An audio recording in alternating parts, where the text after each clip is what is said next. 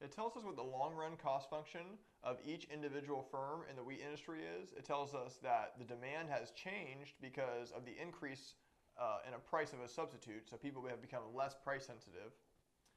And we'll deal with that in a second, but first let's look at the question. It says, what is the change in the long run equilibrium quantity of wheat? Well, now that we're in the long run, we're still dealing with perfect competition, so we know we're going to use price is equal to marginal cost, but now we also know we can use that marginal cost is equal to average cost. So price is equal to marginal cost, which is equal to average cost. We're going to need to use our marginal cost function set equal to our average cost function to solve. So we know that marginal cost is 8.83 minus Q plus 0.03 Q squared. We know that average cost is just total cost divided by quantity. So we write our total cost function, which was 8.83Q minus 0.5Q squared plus 0.01Q cubed, and we divide that whole thing by quantity.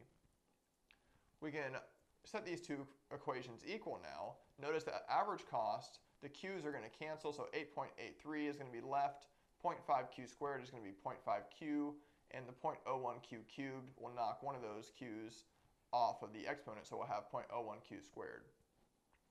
So from here, we're going to just do algebra to solve. We get 0.02Q squared is equal to 0.5Q.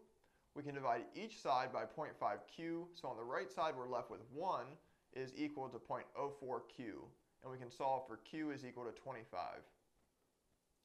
Well, now that we know that what quantity is equal to, we can find what price was equal to because we know price was just equal to marginal cost.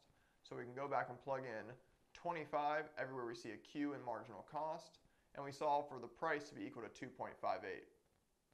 So now we need to look at our demand curves. Well, we had a demand, our first demand curve was this, and we know that it's shifted. So first let's find what quantity demanded was equal to before the demand curve changed. Well, we see that before the demand curve changed, we sold 73,451.8 units. Well, the price is staying the same, we know that, but now demand is changing. So under the new conditions, we're selling 79,197.46 units. So to answer this question, we know that quantity is increasing. We went from a smaller quantity to a larger quantity. So we need to find the difference in these two numbers, and we know it's going to be positive because it was a positive change.